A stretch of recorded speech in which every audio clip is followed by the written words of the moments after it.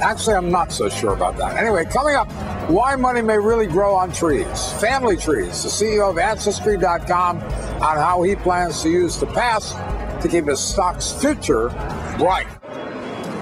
All right, now to a big mover. Ancestry.com. Shares more than doubling over the past year. Up big today on strong earnings. Company helps you trace your family's history online.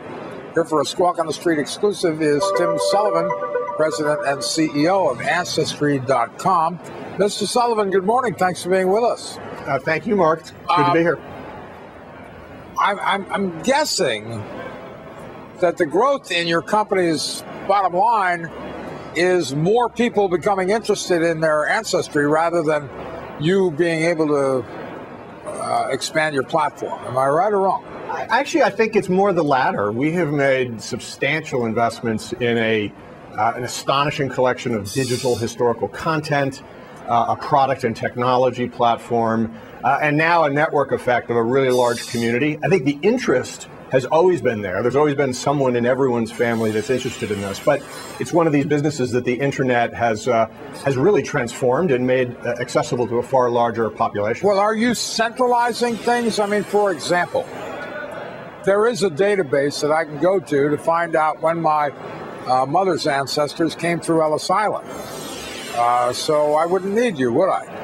Well, we have those records on Ancestry, and we have by far the largest collection of immigration records, the largest collection of military records, largest collection of census documents, really just the largest centralized digital collection of records online, as well as the largest collection of user-created family trees. So we think Ancestry would be a pretty unique way and the best way for you to research your family history. We've got it pretty under control, but not until we did a lot of work. Many of those records, especially from Europe, are no longer available, aren't they? I mean, a lot of stuff got destroyed in the war. Records are being destroyed every day, and that's why our value proposition of partnering with archives and helping them digitize their records and putting them online actually resonates with them, because we're solving a problem that we all face as societies, that we're losing these records every day. Yeah.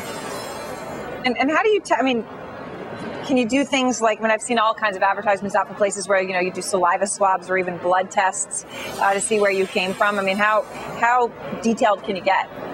Well, genetic genealogy is actually a pretty interesting emerging sector.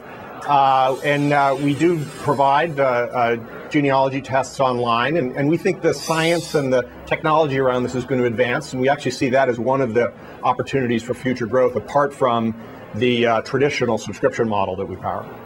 Okay, well, Tim, thank you very much. We appreciate it. Thank you. It's a pleasure to be here.